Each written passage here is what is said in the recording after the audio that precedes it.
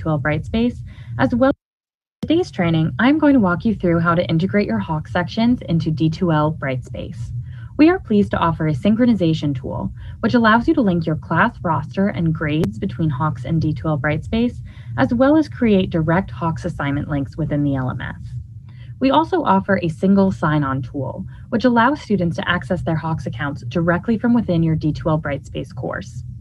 If you are new to using Hawks, please reach out to your training and support specialist if you'd like to integrate Hawks within your LMS. Your LMS administrator will need to make our links available to you within D2L Brightspace. Now to get started, you'll log into your D2L or Brightspace account and you'll navigate to your course. You'll then select Content from the menu at the top, and you'll then add a module. I recommend calling this Hawks Learning. You'll then hit Enter to create that module. And within that module, you'll click on Existing Activities. We'll then select External Learning Tools, and we're going to locate the two tools we are looking for, the Hawks Sync tool and the Hawks Single Sign-On or SSO tool. So we'll scroll through here, we'll grab that Sync tool first. We'll then repeat those steps to select the SSO tool. So we'll scroll through, select that tool, and that will be added as well. Now we will want to hide the sync tool from users. This is just for you as an instructor managing the course rather than your students needing access to it. Now that single sign-on link will allow students to directly access Hawks through D2L or Brightspace. When they click on this, they'll be brought directly to their Hawks dashboard. If they're brand new to Hawks, it will automatically create their account, provide temporary access if applicable, and enroll them into your section. So they can simply click here to access their dashboard, or as I'll show you in a few moments, they'll be able to click directly on assignment links to access those Hawks assignments without any further steps. So we're now going to click right on the sync tool to link our course between Hawks and D2L Brightspace. Now to access the sync tool, you'll first need to provide your Teach login information. If you have not yet set up your Teach account, please reach out to your training and support specialist for assistance with that. All right, so we'll go ahead and sign in. Next, you're going to select the Hawks section that corresponds with the D2L or Brightspace section you're working with. If you do need to select a different course or a different instructor, if you are a course admin, you can use these drop-down menus above. Note that there is a checkbox below your sections list where you can choose to enable the Students tab. You do not need to select this option if you have enabled the single sign-on tool for students, as they will be linking themselves. The Students tab is most often used for troubleshooting later in the semester and can be enabled at a later time through the Setup button in the top right corner of the Sync tool, as you'll see in a moment. For now, we'll just click Continue to move along. Here in the top right, you'll see there's that Setup button I mentioned. Again, you should not need to go back and enable the Students tool unless you do need to do some troubleshooting later in the semester. So here you'll see there are 4 tabs within the Sync tool. The 2 tabs that you're going to focus your time on when setting up your course are the Assignments tab and the Schedule Sync tab. I'll talk a little bit more about each of these tabs though as we go through. Now the Assignments tab is the most important. This is where you are going to be linking your assignments between Hawks and D2L or Brightspace. So this will both create those columns for you for the grades, but it will also create those direct links I mentioned. Now, you'll see here that we have these dark green rows as well as these light green rows. The dark green rows correspond with your Hawks assignment groups. The light green rows are the individual assignments. I recommend selecting all of those individual assignments and unselecting those assignment groups, so that way you can organize those assignments within D2L or Brightspace and have it calculate your total grades there. Otherwise, if you have both selected, you may have a little duplication with grades. So you'll want to select either the individual assignments if you want to create those links and have those individual columns, or if you want just those averages for the groups, you can select just the dark green. If you notice that you're not able to see all of your assignments here, make sure you check that Results is set to Show All. Now I'm going to scroll through and I'm going to just unselect those assignment groups here, and we'll go ahead and sync. Note that the default setting in that column on the right is to create an LMS column.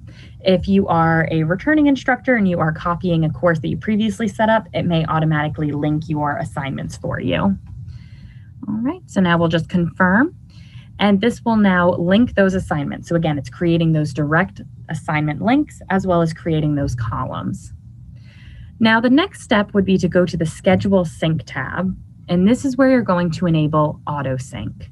So if you select this first checkbox here, sync grades to LMS daily, automatically overnight each night, any new grades from your students will move from Hawks into D2L or Brightspace. So you don't have to worry about syncing your students' grades. Automatically, they will come over each night as your students continue to complete work.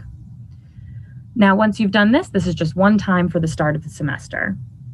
Now, these other two tabs here, assignment grades is where you can manually sync your grades. So once your students have logged into Hawks for the first time through D2L or Brightspace, they'll be listed here. You can then select the assignments and the students that you want to manually sync, and you can do it that way. You shouldn't have to do that very often. That should really just be a troubleshooting option, since that schedule sync will be moving those grades over every night automatically. The Final Grades tab is where the calculated final grade from Hawks can be synced over to D2L or Brightspace. However, you likely will not need to do this, since you will have all of those individual assignments coming over, or the averages coming over and calculating within Brightspace already. All right, so in conclusion, the Assignments tab is where you are focusing the majority of your setup time. This is where you are linking your assignments to create those columns for the grades and creating those direct links for your students. And we also have the Schedule Sync tab where you are enabling that auto sync feature.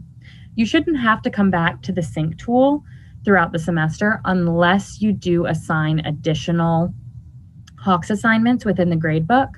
In that case, you will need to come back to the sync tool and sync those specific assignments to create those links and those columns for the grades. All right, so we'll now go back to our course. We'll go back to our table of contents. And we'll just take a look at where those links have been created. So we'll see now here we have the sync tool as well as the Hawks SSO, and then we'll have all of those individual lesson links added here as well. So here you'll see students can just click right on this link and it will bring them to the landing page for that particular assignment. So if they click on the single sign-on or that SSO link, it brings them to their Hawks dashboard. If they click on an individual assignment link, it brings them to the landing page. All right. Now from here, you'll see within your grading area, you'll be able to see those columns as well. But otherwise, that is all there is to setting up your course to link between Hawks and D2L or Brightspace. Now, if you have any additional questions or would like a more in-depth training of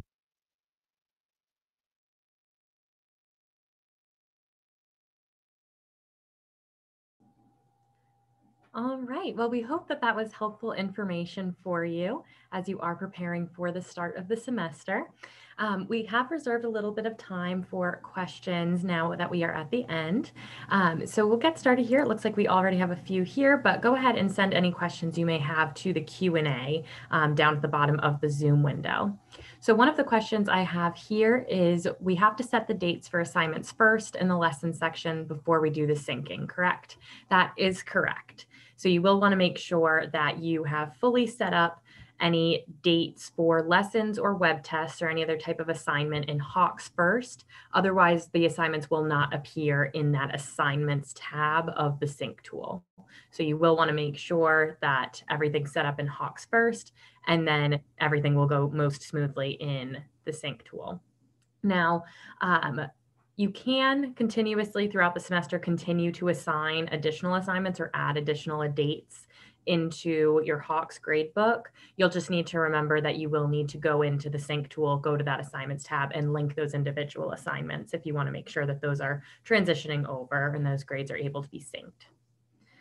All right, and I do have a couple other questions here that I do want to address.